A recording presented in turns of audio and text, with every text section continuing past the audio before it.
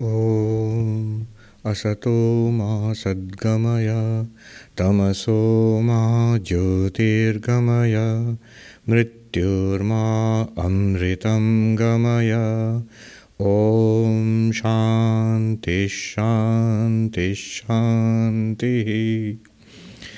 Om, lead us from the unreal to the real, lead us from darkness unto light, lead us from death to immortality. Om, peace, peace, peace. Good morning and namaskar to all of you, those who are present here. I see a few more masks than usual. And our virtual audience all over the world. The subject today is direct knowledge. It is all something that we are all interested in Vedanta, enlightenment or direct knowledge.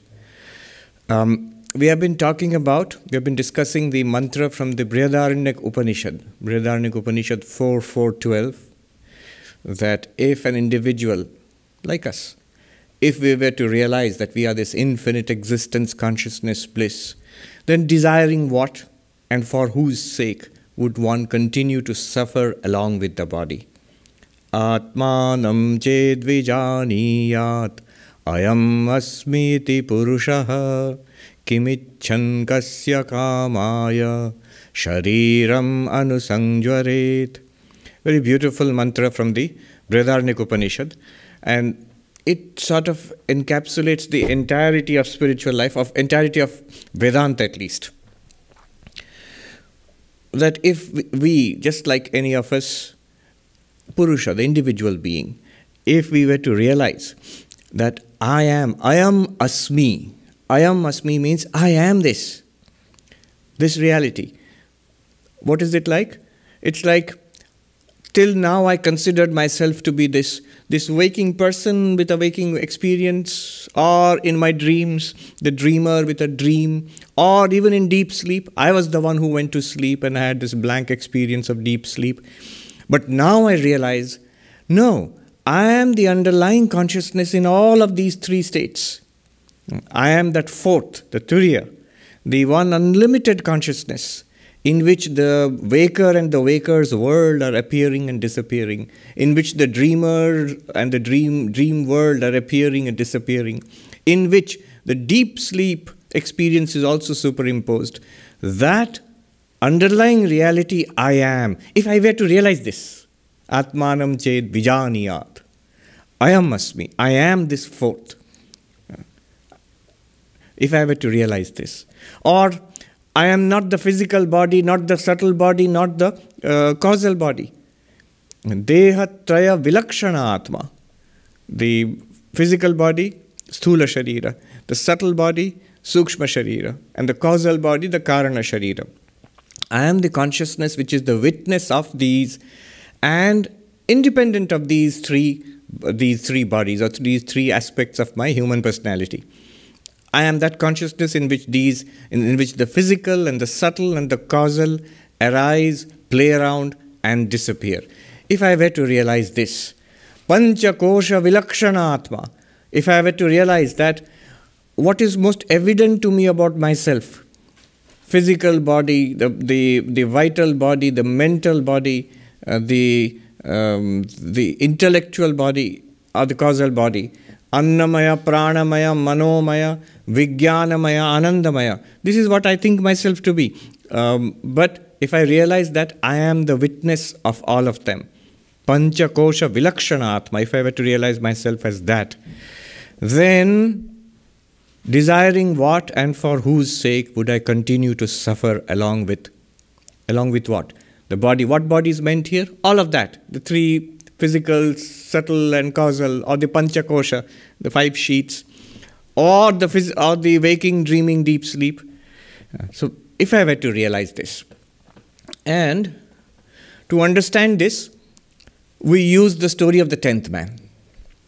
Vidyaranya, who has written in the Pancadasi, Vidyaranya Swami has written nearly 300 verses in the 7th chapter of his masterpiece, the Pancadasi, 7th chapter, this lamp of bliss. He writes 300 verses nearly 298 verses, to explain this mantra. And there he extensively uses the 10th man story. And we know the 10th man story, how these 10 friends went on a journey, crossed a river, and then they were struck with a doubt whether we have all crossed or did somebody drown. And then they started counting. And we all know that each person counted the other 9 but forgot to count himself. And then they came to the conclusion, wrong conclusion, that the 10th man has drowned because we can't see him. Because we can't see the 10th man, our 10th friend, has drowned. And because the 10th person has drowned and they are in sorrow, they start weeping and wailing till a wise person comes along to help them out and says, the 10th man is there. This is important. The 10th man is there. And where is the 10th man? And he says, you count. And he tells one person that you count the others. 1, 2, 3, 4, 5, 6, 7, 8, 9. And then he says, thou art the 10th. He tells the counter, you are the 10th. And that man realizes, oh, I am the 10th. So the 10th man is found. The sorrow is gone. Oh, obviously the 10th person did not drown. And there is joy in the recovery, within quotes, of their own friend. This is the story. Very beautiful story. And Vidyaranya uses this to analyze the 7 stages of the spiritual journey. 7 stages. The first stage is ignorance, a general ignorance about the 10th person. And the second stage is, just like that we have ignorance about Brahman, our real nature. We don't know about it. Second stage is avaranam, an expressed ignorance which hides the reality from us. What is it like? The 10th man is not experienced. I don't see the 10th person. I counted. I don't see the 10th person. And therefore the 10th person does not exist. Nasti na bhati, does not exist and is not experienced. There is no such thing as Brahman. I do not experience Brahman and there is no such thing as Brahman. That is avarana, hiding the reality. Second stage of spiritual life. And spiritual life has not begun. We are already headed towards doom there. Second stage. The third stage is, oh my God, our friend is drowned. I don't see the 10th person. Therefore, 10th person doesn't exist. And therefore, the 10th person must have drowned. Oh, our friend has drowned. What a tragedy. Samsara, I am in samsara. Old age and disease and coronavirus and death and despair. All of this is the samsara, third stage. And then the fourth stage, that wise person comes and says, don't cry. The 10th person is there. Fourth stage. And that fourth stage is in Vedanta, when Vedanta comes and tells us, we are exposed to this idea for the first time. You are actually not the body. You are not the mind. There is some reality called Brahman, existence, consciousness, bliss, where there is no death, no disease, no old age, which is infinite, where there is no sorrow, no suffering. There is this reality. So that is like the fourth stage. When the wise person came and said that there is a 10th person. We still don't know who is the 10th person. They don't understand it. Where is the 10th person? But they get the idea that it's possible that the 10th person is still alive. We get the idea that an infinite reality is there. There is something by realizing which we can go beyond sorrow. There is something. Fourth stage. The fifth stage is crucial, when this person says, you are the 10th.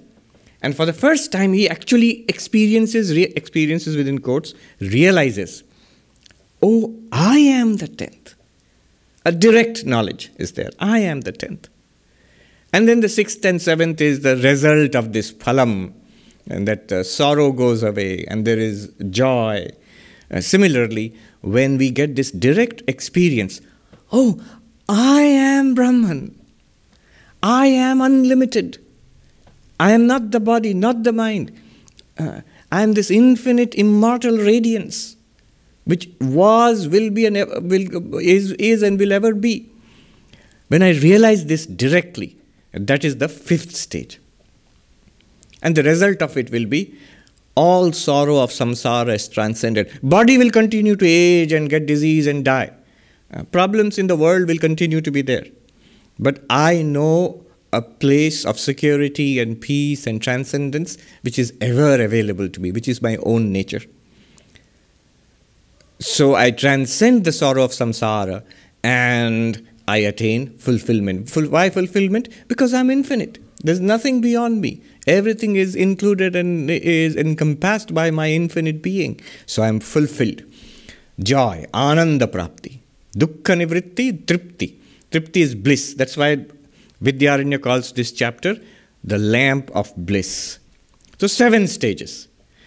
Now in the mantra, when you're talking about Ayam asmi iti purusha, when I realize I am this infinite being, I am the 4th beyond the waking, dreaming, deep sleep.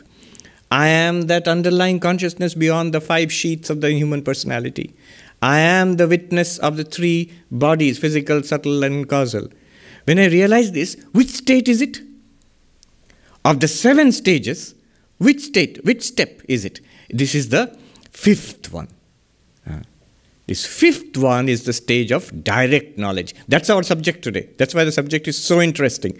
Here we are considering for the first time enlightenment itself. We keep talking about Brahma Jnana, the knowledge of Brahman, Atma Jnana, the self-realization, God realization, enlightenment. So this is this direct knowledge we are talking about. Ayam asmi, I am this. Oh, I am the 10th. The 5th stage. When we awaken to this, this is direct knowledge. In Sanskrit, Aparoksha-Jnanam. Aparoksha-Jnanam. So this Aparoksha-Jnanam is what we are talking about. Take a moment to consider how incredible this thing is, how radical this claim is. In Vedanta, when we talk about this realization, what are we realizing? Where is it? When is it? What is it? If you consider in terms of time, space, and object. In Vedanta, see how radical it is. It's not a journey in space. Sometimes we talk about religion as if it's going somewhere. Going to Benares or Mecca or Jerusalem. All of them dangerous places to go on right now for either war or coronavirus or something.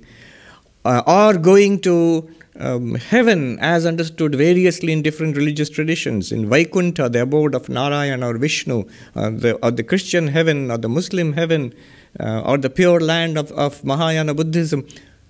A place. Vedanta is not talking about going to a place. It's not a journey in space, from here to there, no. Or we talk about going to, in a journey in time. Not now, then. After death, you will see God.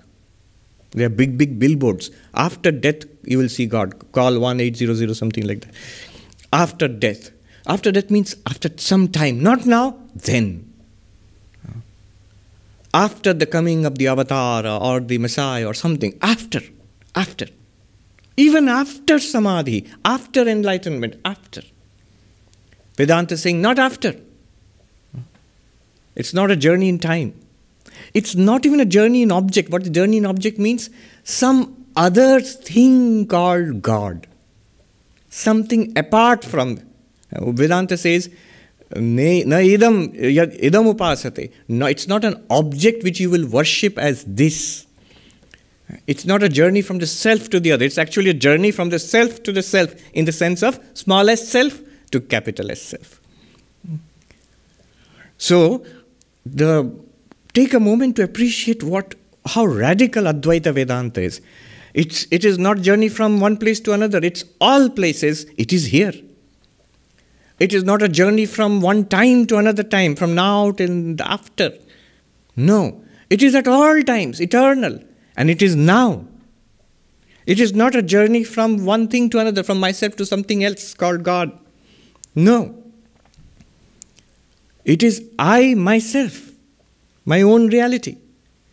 So, then what kind of a journey? If it's not a journey in space, not a journey in time, not a journey from one object to another, then what is the spiritual journey in Advaita Vedanta? It's a journey from ignorance to knowledge, from not knowing, not realizing, to knowing or realizing. Just like the 10th man story. The 10th man, realize the 10th man was the whole purpose of it, and it was not a journey to some other place to find the 10th man, not to wait for the 10th man to come, not even to find out 1, 2, 3, 4, 5, 6, 7, 8, 9, and some other 10th man will be out there. That's what he was expecting. Not even that. He himself was the 10th man. This is what Advaita Vedanta is claiming. If you distinguish it from religion as it is normally understood as devotional approach, theistic approach, bhakti or faith approach, believe in it, that there is a reality called God or something, and believe in it. Vedanta, Advaita Vedanta says, no, not like that. In the 10th man case, where you ask to believe only initially that there is a 10th man, but you are ultimately supposed to realize, I am the 10th, not believe that you are the 10th. Not have faith that you are the 10th. You have to actually get it, then it has worked.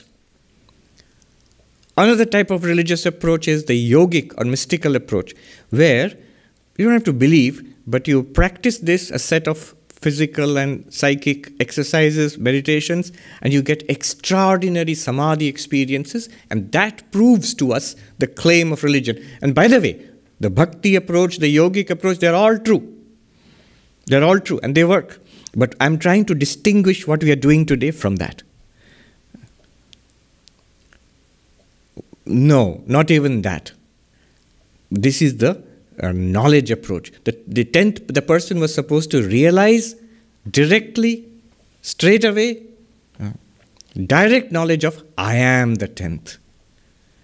Not by action, not by belief, not by meditation or esoteric mystical practices, but by direct knowledge. Did the wise person tell that man that here are the 9, serve them with all your heart and sincerity, you will find the 10th? By action? No. Did he say that the 10th person is there and believe it and that's it? No. Did he say that sit down and breathe in this way and hold the breath and then concentrate? No. He gave an exercise in inquiry. Count 1, 2, 3, 4, 5, 6, 7, 8, 9, and then thou art the 10th, and he gets it. This is called the knowledge approach, the path of jnana, the direct knowledge. So that's why I wanted to distinguish, and we get a clarity of about what exactly it is going on. So when the Upanishad says, Ayam asmi iti purushaha, this has to be realized, like the 10th person realized, I am the 10th. And Vedanta helps us to do that. This direct knowledge is what we are going to talk about today. The word used in Sanskrit is Aparoksha-Jnana. Before we delve into it, it's important to clarify the terms. Aparoksha-Jnana as against Paroksha-Jnana. Aparoksha means direct knowledge, Paroksha, indirect knowledge. Direct knowledge, Aparoksha-Jnana. Indirect knowledge, Paroksha-Jnana. A little more in detail if you look closely at it. Aksha, the word aksha means eyes. And in general, all sense organs. So, the eyes and the ears and the skin and the nose and the tongue, all together, these are each of them, they are called aksha. And the knowledge that comes through these sense organs is called pratyaksha. Pratyaksha literally means presented to the aksha, presented to the sense organ. Pratyaksha. In all Indian languages also we have pratyakha, we say in Bengali, in Hindi pratyaksh. So literally pratyaksh means that which is presented prati aksha, to each of the sense organs. What is presented? To the eyes are presented forms, which we see, shape and color. And to the ears are presented sound. Just now, you're hearing, that is pratyaksha. Shabda pratyaksha, you're hearing sound. And then to the nose is presented fragrance, odors. To the tongue is presented taste. To the skin is presented touch, warmth and pressure and heat and cold and all of that. So, this is called pratyaksha. This is one kind of knowledge. Pratyaksha. that which is beyond the range of our senses. So right now I'm talking to you and you are all pratyaksha for me because I can see you. You can see me and you can also hear me. I am pratyaksha for you. My form is pratyaksha for you. My voice is pratyaksha for you.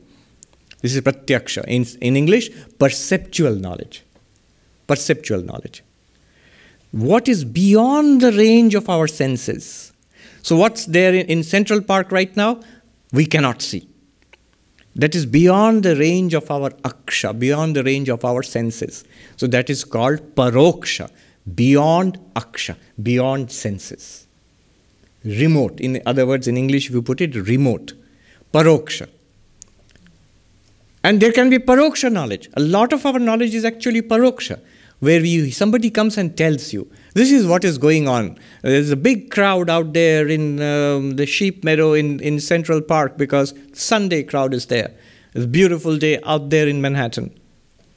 How do you know that? Did you see it yourself? No, you heard about it. Somebody told you. That's paroksha. You read about it in a book. You haven't seen it yet. It's paroksha. And you can infer it scientifically. You don't see it directly with your eyes, but you infer many things. You read about it and you maybe perform experiments and you come to a conclusion. Anumana, the process of inference, that's also paroksha, beyond the range of our senses. So now you have got two kinds of knowledge, pratyaksha and paroksha. Then what is aparoksha? Literally by definition, that which is not paroksha, that is not beyond the range of your senses, that is called aparoksha. Aparoksha literally means not paroksha, not remote. So pratyaksha also will be included under aparoksha, but here's the problem. Pratyaksha, the perceptual knowledge, depends on our sense organs. If I am using my eyes to get the knowledge of seeing you, the moment I close my eyes, I can't see you because this knowledge is not actually direct. This knowledge, my consciousness depends on the mind and the sense organs in order to deliver sound and form and taste and touch, smell. All the pratyaksha inputs, they come through senses and they are dependent on the senses. They are mediated through the senses. You see, all our knowledge, our perceptual knowledge is mediated through the senses. So that's why aparoksha is a special category which is not the sensory knowledge as such, which is more direct than sensory knowledge. What is more direct than seeing you? So I am seeing. I'm seeing people around here. It seems to be pretty direct to me. I can see and hear and smell and taste and touch. What is more direct than that?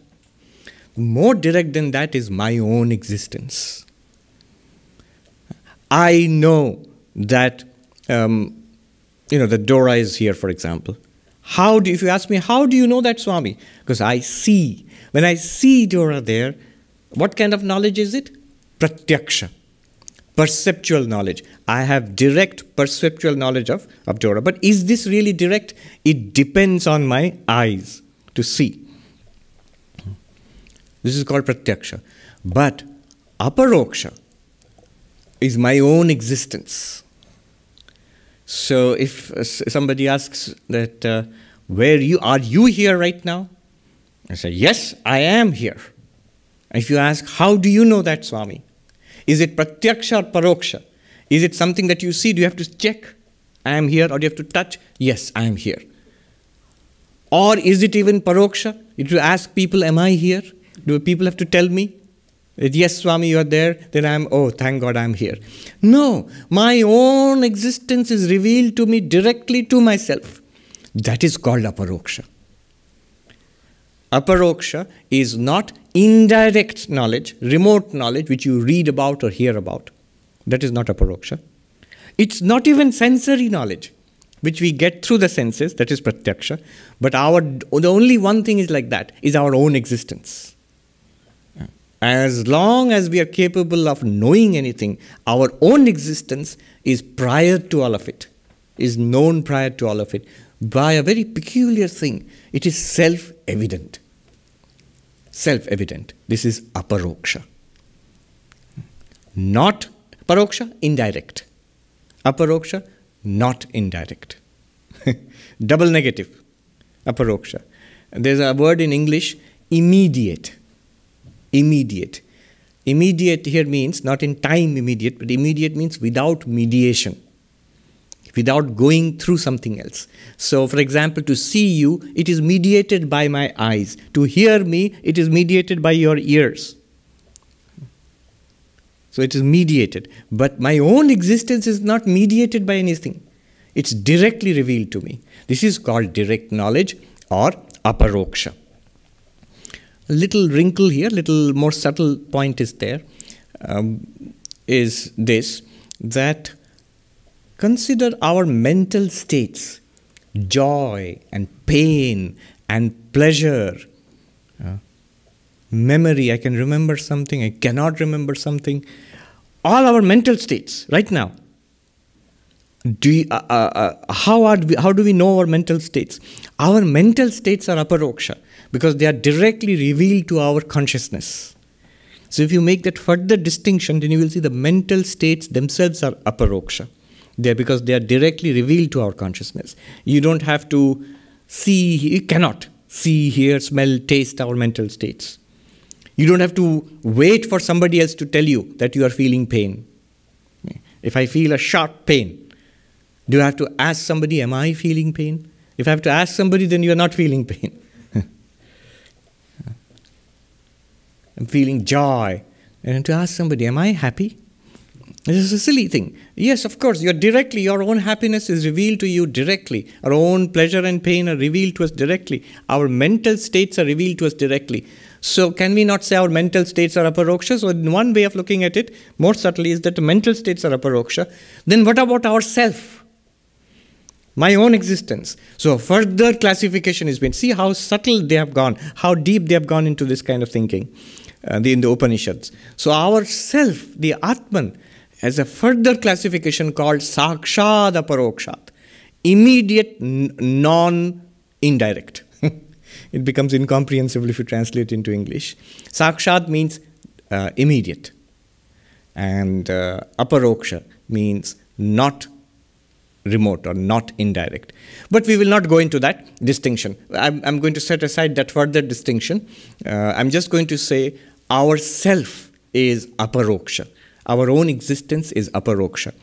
And to realize the real nature of our own existence, which we don't know yet, to realize that this is the infinite, unlimited consciousness, immortal, this is called Aparoksha-Jnana. So this realization, this direct realization we talk about, it's not something that is seen by the senses, not pratyaksha. It is not something that is read about or heard about or believed in, not paroksha. It is Aparoksha-Jnana, direct knowledge. So I hope, keeping that in mind, let's go deeper into it. A very helpful distinction is made by Vidyaranya. This direct knowledge, Aparoksha-Jnana, Vidyaranya says, actually it is of two types. And this distinction is very helpful when we discuss Advaita Vedanta. Aparoksha-Jnana, direct knowledge, is of two types. What are these two types? One is the very nature of Brahman or Atman. It is ever there, ever shining. As I said, where is it? Everywhere and here. When is it? Every when and now. What is it? It is you yourself. So it is all the time present, shining. Consciousness as the unlimited awareness which is always there. Consider the 10th man story. In the 10th man story, that person who was counting was always the 10th person. It did not become the 10th person when he realized that I am the 10th person. Even when he thought that the 10th person is dead, drowned, even then he was himself the 10th person. When he was making a mistake in counting only 9 and leaving himself out, he was still the 10th person. And when it was pointed out that the 10th person is alive, he was himself the 10th person. And when finally he was told, you are the 10th, he was himself the 10th person. So that he was the 10th person is always there. He is not dead or drowned or missing. No. Similarly, I as Brahman am always there. The reality called Brahman is ever, ever present, ever shining forth as the very existence of everything that you see. Now we don't recognize it. We say that it is a chair and a table and a person, a man and a woman and space and earth and sun. We say these are existing things, but existence itself is shining forth through all these existing things. It is consciousness itself, shining forth through our experiences of hearing, smelling, tasting, touching, seeing. All conscious experiences, remembering, desiring, loving, hating, enjoying, suffering, all conscious experiences that one consciousness is shining through. And it is unlimited existence consciousness. It is full. That is the ananda nature, the fulfillment nature of it. It is always present. So this is the first type of direct knowledge. Aparoksha-Jnana. So first type of Aparoksha-Jnana is the ever-present nature of Brahman. This is called in Vedanta Swaprakash, the self-illumined, the self-luminous nature of the ultimate reality. It is always there. This is number one, direct knowledge. Direct knowledge type 1, which is the very nature of that ultimate reality. Natural direct knowledge, natural Aparoksha-Jnana. The second type, just like the 10th person was always present, is always present. The second type of Aparoksha-Jnana is what happens when the 10th person realizes, oh, I am the 10th. When the wise man said, you are the 10th, count, 1, 2, 3, 4, 5, 6, 7, 8, 9, 10. Oh, I am the 10th. At that moment, what happens?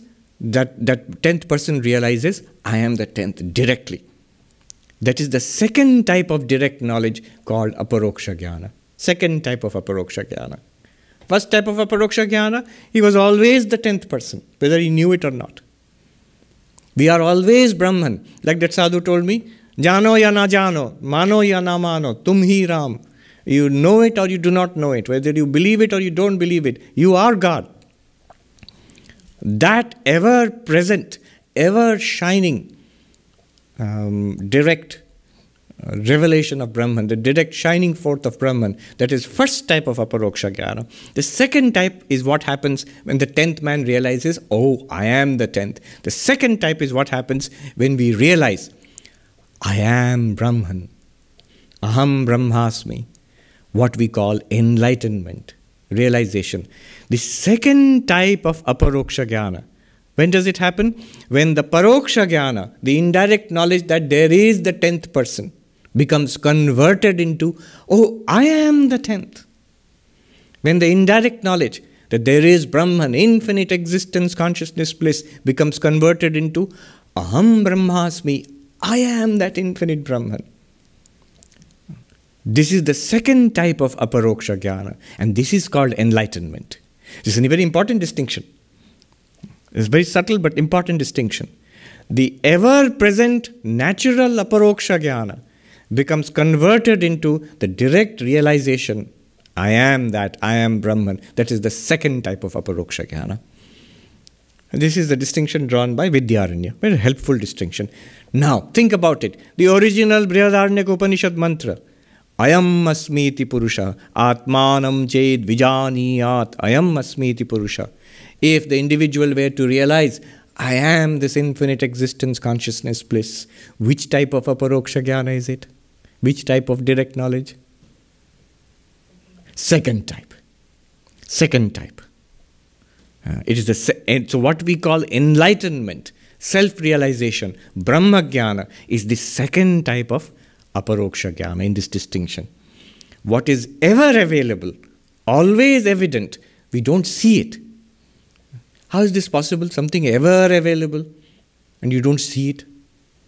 It's because you don't recognize it. You don't recognize it. A tourist who has read about Central Park and is now, read means may have seen in the brochure or in the computer, now is walking somewhere down in Strawberry Field and asks, where is Central Park? And then somebody says, you are in Central Park. Oh, this is Central Park.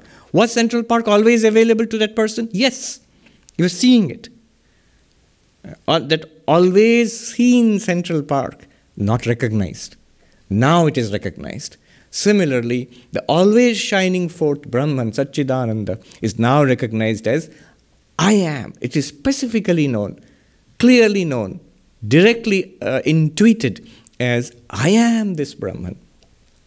That Brahman is nothing but I am nothing but Brahman. This Tattvamasi, the meaning of that thou art, that is suddenly realized as I am Brahman. This is the second type of Aparoksha-Jnana. So this distinction is important. It's worth thinking about. So what we are looking for is not something out there, not something in future, not something else other than me. It is I myself. It is now, it is here. Where? Just like Central Park is available to a person standing in strawberry field. Just like the 10th person was available to the person who was counting 9 and missing the 10th and was told that there is the 10th. Himself the 10th. Similarly, my infinite nature is available to me right now. You must feel eager. Where is it? What am I missing in my experience? It's a beautiful distinction. Now, another point which Vidyaranya raises, we normally don't think about it. What about all this we are studying now in Vedanta? After enlightenment, all that we have studied, will it become wrong? Will it become wrong knowledge? Will it become invalid? In Sanskrit, aprama. Prama, valid knowledge. And aprama, invalid knowledge. The problem is when I talk, at the back of my mind, I'm always aware of my teachers. I can see them shaking their head and saying, there is no valid knowledge and invalid knowledge. Knowledge is always valid. That which is valid, we call that knowledge. The other one is not knowledge. Both in Western philosophy, it's called justified true belief. Anyway, we will not go into that. I'm just making a general statement. Valid knowledge and invalid knowledge. Prama and aprama. So,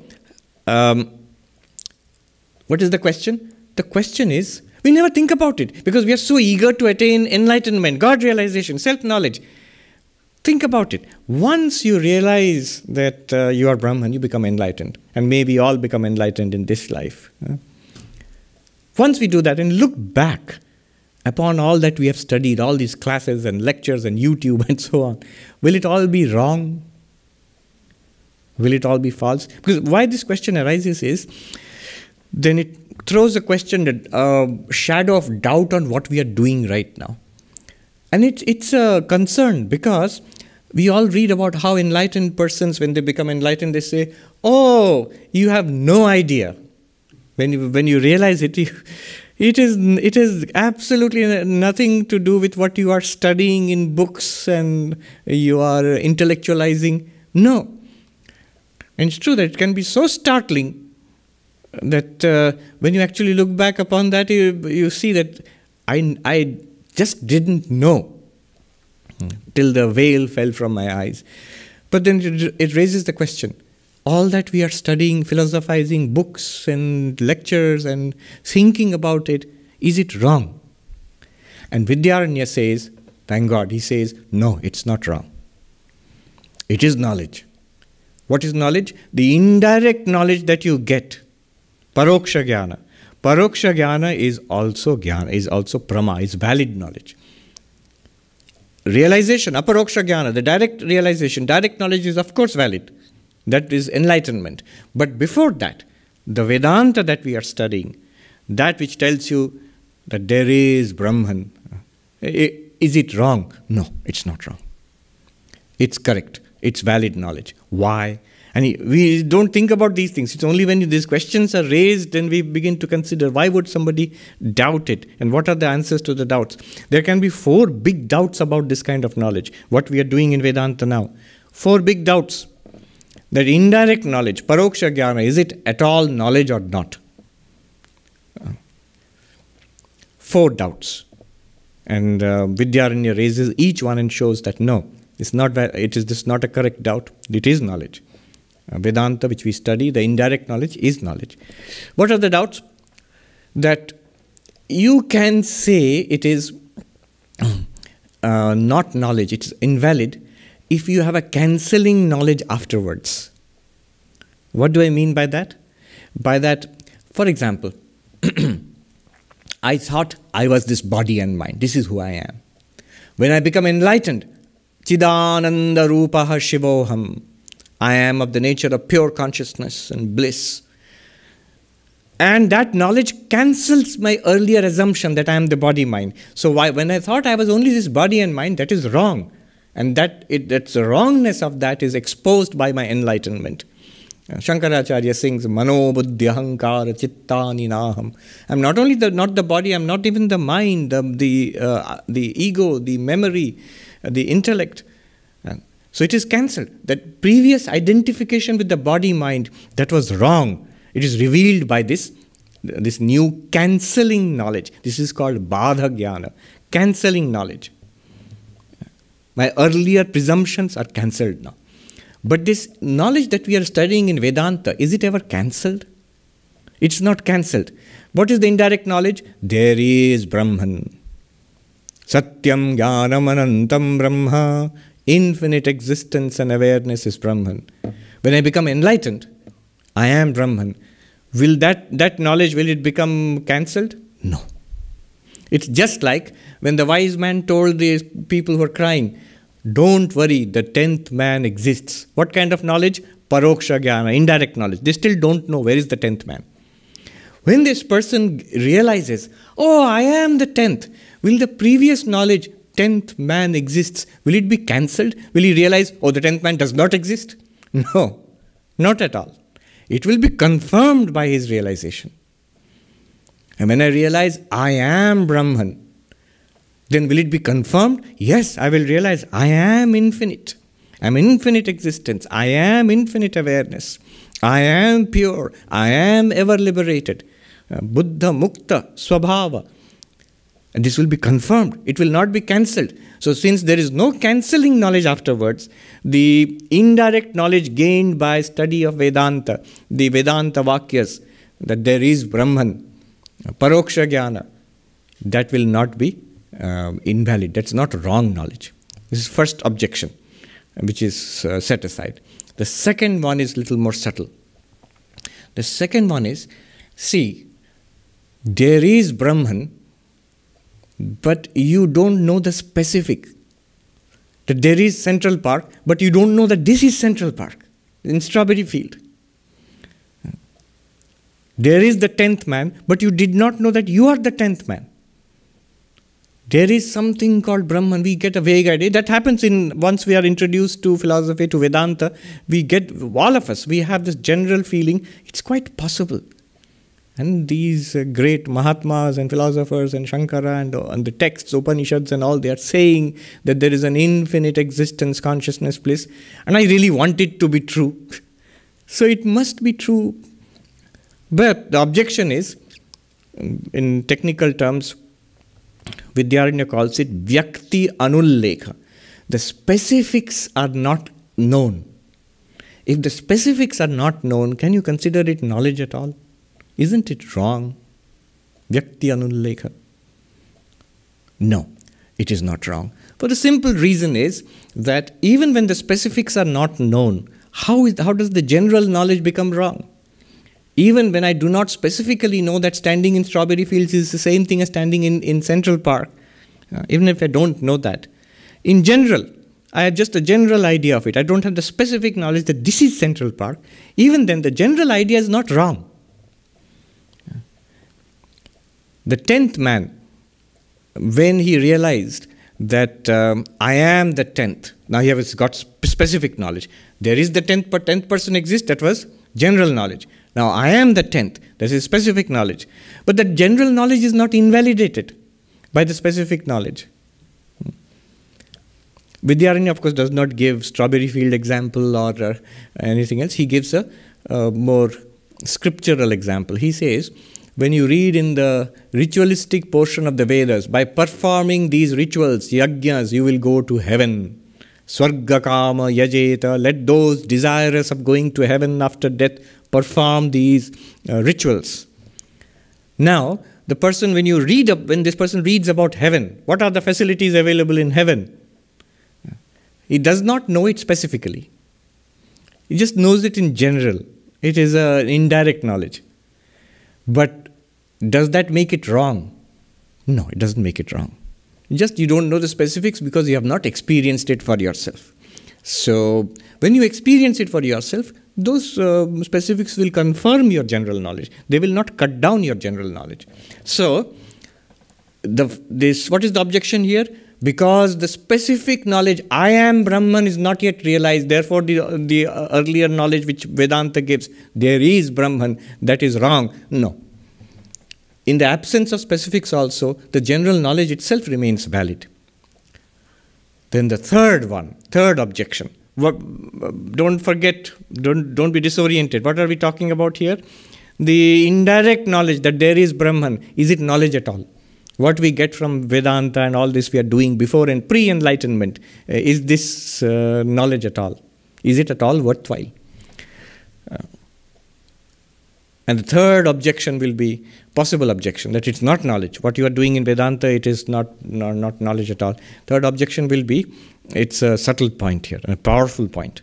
It says, Brahman is Aparoksha. You have yourself said Brahman is direct, always shining forth, and you are Brahman. When you say that there is Brahman, you are presenting Brahman as Paroksha, that there is some Brahman. That which is Aparoksha is presented as Paroksha. That which is direct knowledge is presented as indirect. Isn't it wrong? No, it is not wrong. Because, first of all, the same scriptures, the same Upanishads give you the direct instruction also that you are Brahman. There is Brahman and you are that Brahman. Tattvamasi. The Upanishad tells you that. And the Upanishad does not say that it is a remote Brahman. It tells you that there is Brahman and it is you. And also, during the study of Vedanta, this whole question of direct, indirect, this is a theoretical matter. It does not pop up really. We're talking about it. We study and we come to know of the existence of Brahman, that there is an infinite reality, and that ultimately I am that infinite reality. This is how we study Vedanta. It's only from that enlightened perspective, when you look back and do a little bit of theorizing, oh, what I learned before my enlightenment, that was indirect. There is Brahman. Now I realize directly that I am Brahman. All these distinctions would make sense after enlightenment. We understand Vedanta. For an enlightened person, he said, you understand, but you understand only indirectly. That enlightened person will tell us. So from that enlightened person's perspective, see, from our perspective, direct knowledge, indirect knowledge does not make much sense, because until we get that direct enlightenment, it will not be very vividly clear to us what is meant by these two distinctions. We can only theoretically form an understanding of that. So the answer to this question is that the Upanishads do not actually present Brahman as indirect. They tell you that there is some Brahman, but they are never ever telling you that Brahman is indirect. Then in fact, the Upanishads tell you Brahman is direct. You are that Brahman. So this directness, to give a one sentence answer to this objection, directness, indirectness is superimposed upon Brahman. See, what happens is, after enlightenment, the 10th person, when he realizes I am the 10th person, and then when he wants to tell his other friends, he says, see, if you count like this, 1, 2, 3, 4, 5, 6, 7, 8, 9, 10, you will realize you are the 10th person.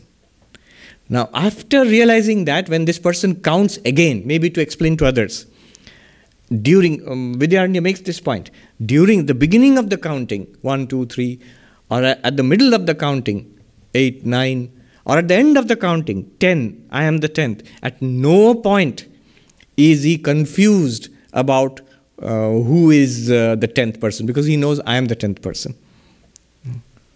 What is meant here is, after enlightenment, when you go back and study the same Upanishads, when you study, there is Brahman, you are enlightened now, you realize, I am Brahman. When you see in the book, there is Brahman, an infinite existence, Satyam Jnanam Anantam Brahman, infinite awareness, existence is Brahman.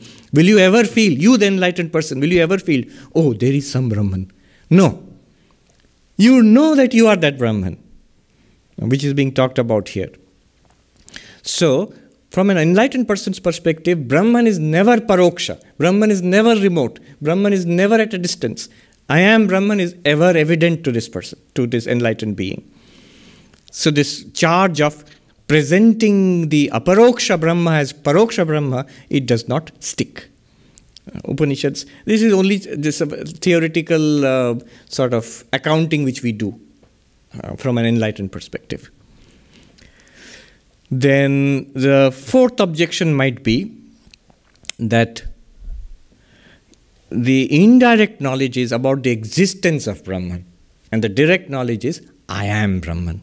Is that not so? Who is asking? The opponent is asking us. And we as Vedantins, we say yes.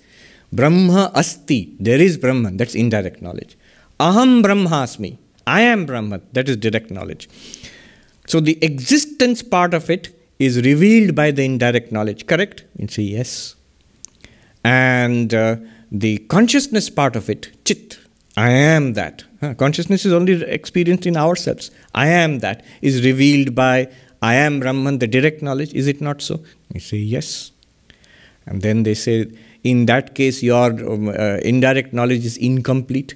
You call it amsha-jnana. Only partially you know it. How can it be knowledge? You have only partial knowledge of the reality. Only when you realize, I am Brahman, you realize existence and consciousness and the bliss aspect, Satchidananda, all are realized, I am that. But when you read about it, there is Brahman, Brahma asti, Satchidananda. Then it is only partial knowledge. You are reading, know only part of it. And Vidyaranya says that's the nature of all knowledge. That does not make knowledge invalid. Anything that we know only a part of it. Right now I'm looking at this lectern, this podium.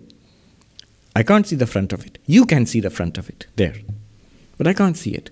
Does that make my knowledge of the podium, it's incomplete? Is it wrong? No. Vidyaranya gives the most obvious thing, ghata-jnana, knowledge of a pot. You see a pot, you're holding a pot. But you really, even if you're holding a pot, you can't see the other side of the pot, you can't see inside the pot, you don't know the principles of ceramics unless you are a pottery expert, you don't know the chemical composition of the paint which has been applied on the pot. We don't know anything about, many things about the pot. Does that mean that I know I'm holding a pot, this knowledge is invalid? No. All of our knowledge in day-to-day life, all of our knowledge is only a partial knowledge. You don't know everything, we know only part of it. And that knowledge, we never consider that to be invalid just because we know a part of it. So if Upanishads give you the knowledge, Brahma asti, there is Brahman, and that's only a part of it. But that's not wrong. You know the existence aspect, Sat aspect of Brahman, that's not wrong, that's also valid. Otherwise, every knowledge will be wrong. All our day-to-day knowledge would have to be considered invalid. The Jainas have a statement, Ananta dharmakam vastu. Reality has infinite aspects. Infinite aspects. Every object has infinite aspects. When you know any object, how much of it do we know? Very little of it. We know very little of it. Only a slice of it we know.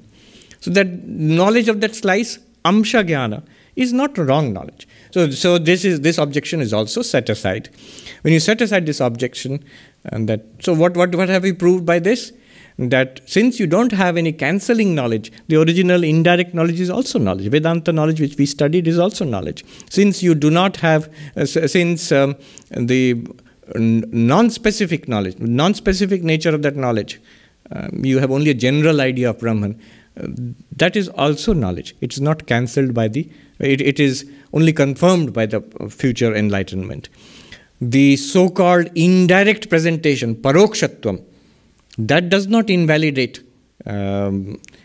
Vedantic knowledge.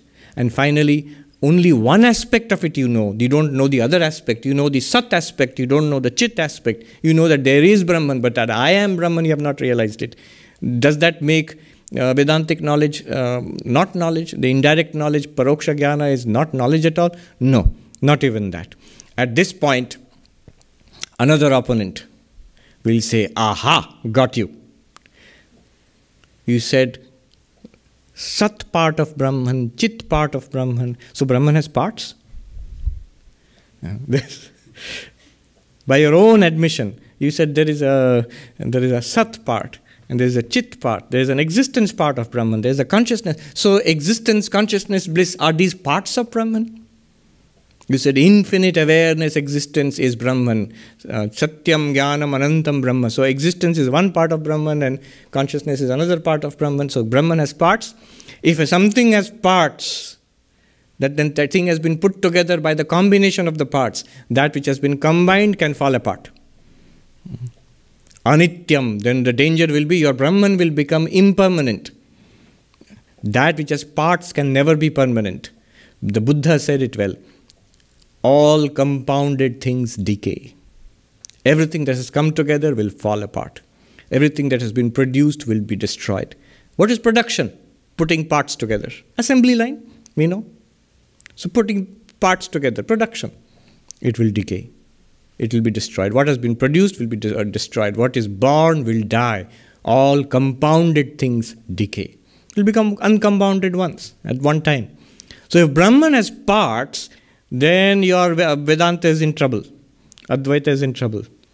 And we say, Brahman does not have parts. When we talk about, but you said, existence part of Brahman, the consciousness part of Brahman. We say that it is only from the perspective of duality that you have to speak about parts. All teaching is done in duality. It is only in samsara, in duality, in Dvaita, that we can have Vedanta classes, we can have ignorance, we can have enlightenment, we can have release. In Brahman, in one infinite, unlimited reality, where is Vedanta, where is ignorance, where is liberation? Gaudapada says in the Mandukya Karika that there is no creation of the universe, no cessation of the universe, no bondage, no one seeking liberation from bondage, no one who is liberated, no one who is doing spiritual practices. This is the ultimate truth.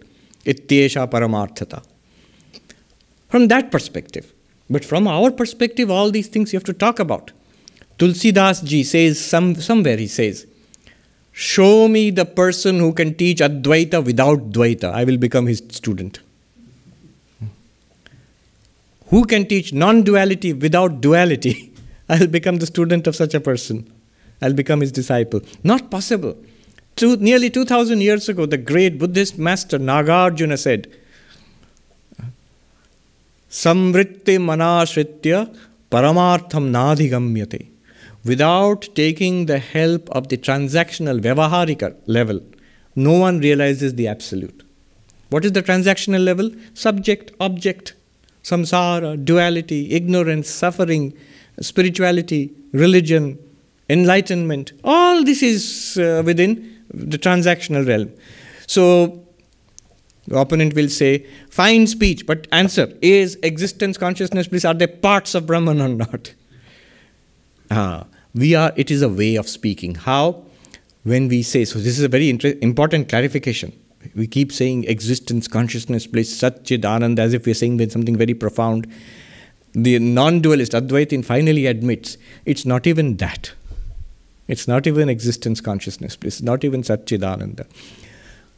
In comparison with the mithya jagat, the false world, samsara is false world. Vedanta says Brahma Satyam Jagat Mithya, Brahman is the reality and the world is false.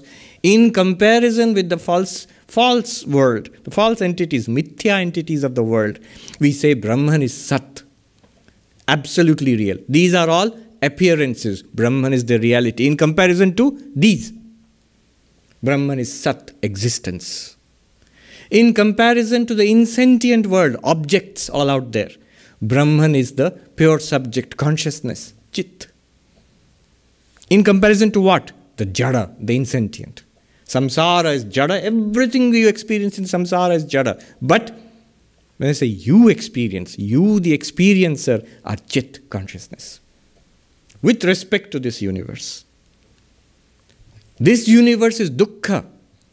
Prapya imam asukham lokam. Krishna says in the Bhagavad Gita, Bhajasvaman, worship me, having come to this world of misery, of sorrow.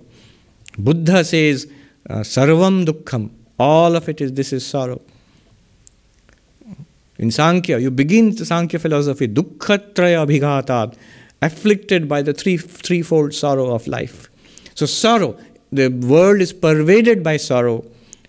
In contrast to that, in order to distinguish it from that, Brahman, is it like this world then? No, it is Ananda, it is fulfillment.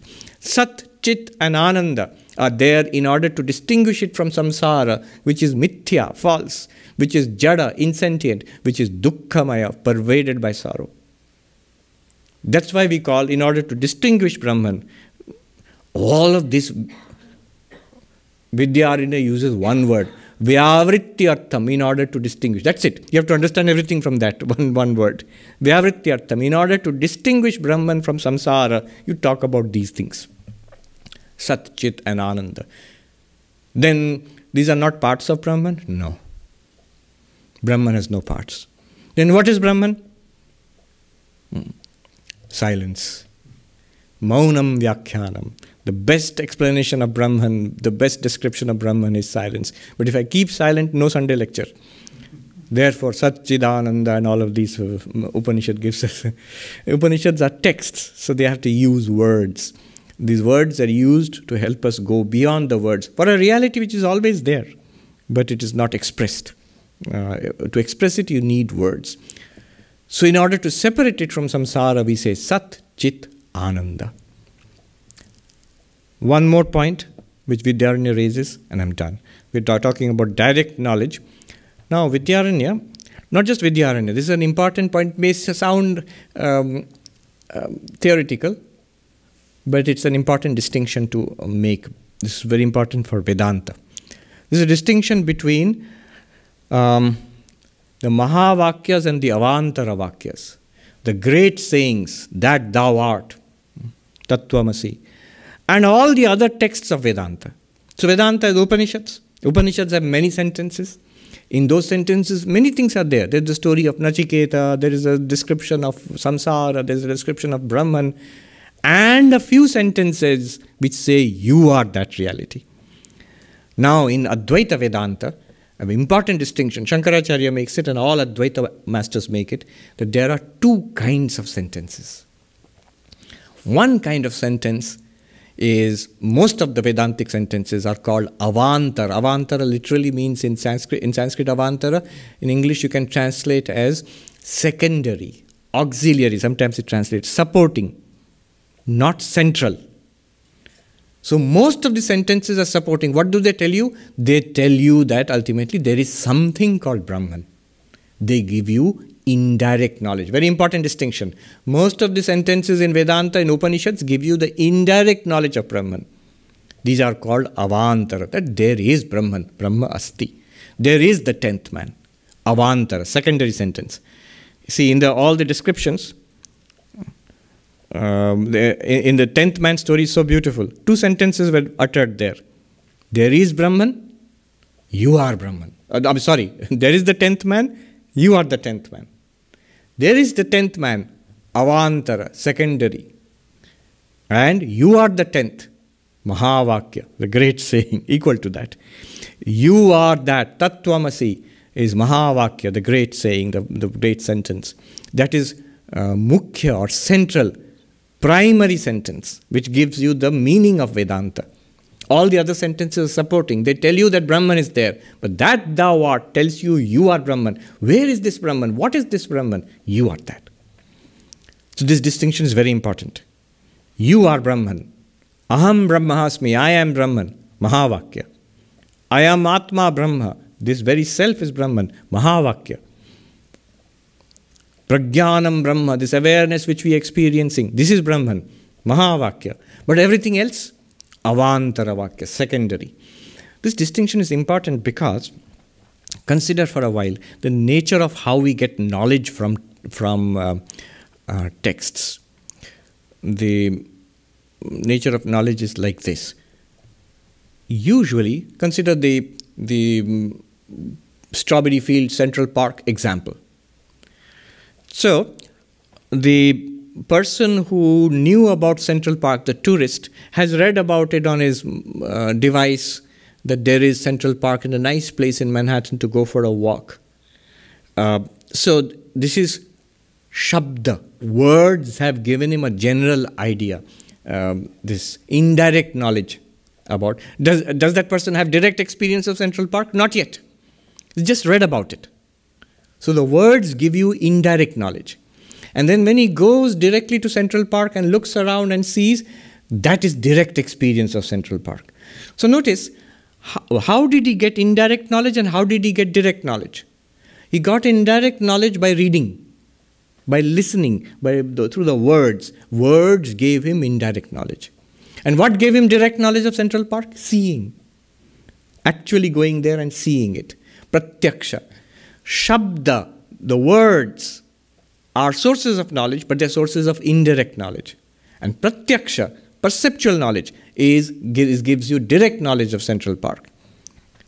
Now, in the case of, this is normally so. Whatever happens, generally we hear about it, read about it, and then we go and see it for ourselves. So, indirect knowledge by hearing or reading, and direct knowledge by seeing. Indirect knowledge by words, texts, and direct knowledge by perception. That's the normal state of affairs. This is how it works. But in Vedanta, both are given by words. Indirect knowledge is given by words, and direct knowledge is also given by words.